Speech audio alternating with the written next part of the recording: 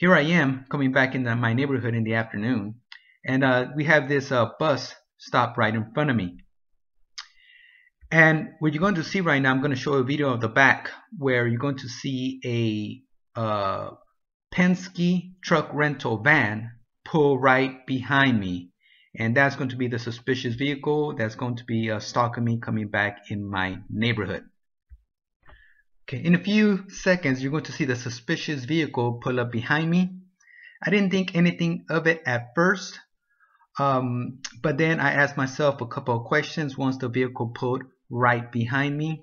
One of the questions I asked myself was, one, there are approximately 6 blocks in my neighborhood. It's very quiet, hardly any cars there. I figure if this vehicle follows me into my street, the one that I live in, and if it followed me there, it needs to have a purpose being on the block where I live in. So I waited to see if this vehicle actually had a purpose. And here is the Penske rental vehicle. I didn't think anything of it at first, but then I asked myself a couple of questions.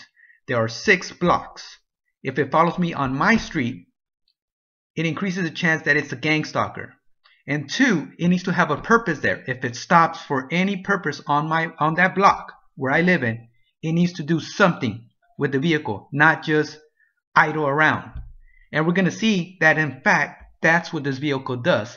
It idles around on my very block, and you're going to see the vehicle follow me in a few seconds.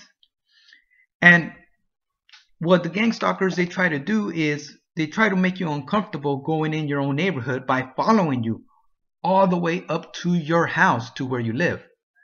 And you have to understand, right now we had recently moved from our previous place, and we were hoping that the gang stalking would stop, and it did stop for 3 weeks.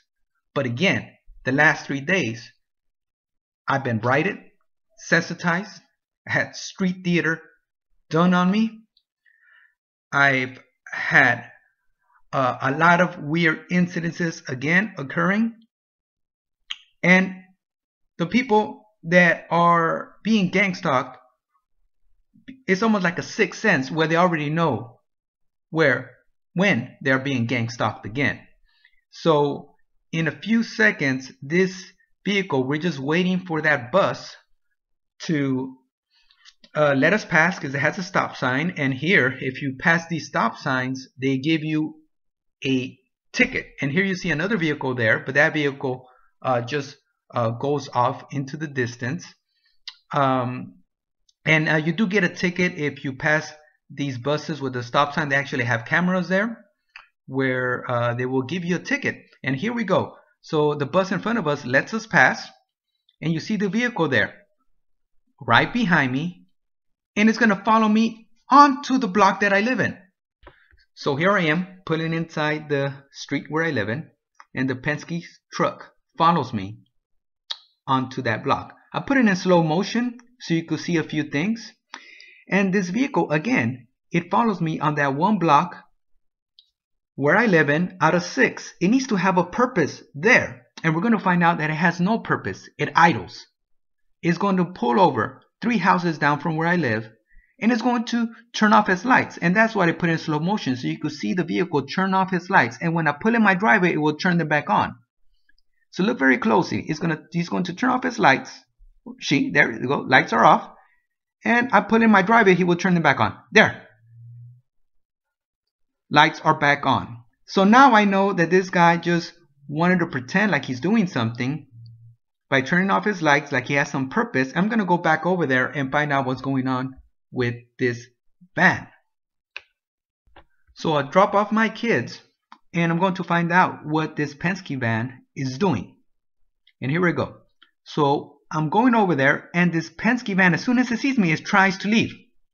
It tries to leave, and I pull right in front of it, and I'm grabbing its license plate. Now, this vehicle could go to the right, and it could go around me, but it knows I'm writing its license plate, and it's going to pull back. It's pulling back because I'm writing down the license plate. He doesn't want me to see the license plate. He already knows he's idling. He's gang stalking. So then I just pull to the side and I already have the license plate.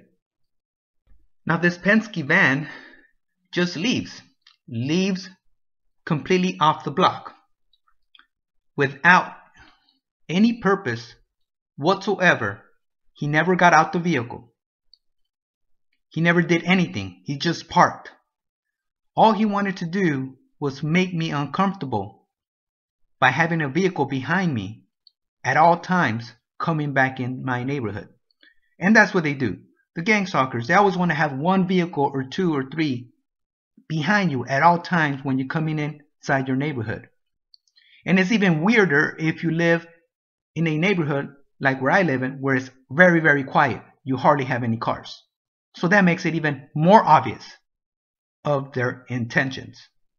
Thank you for watching this video. See you guys next time.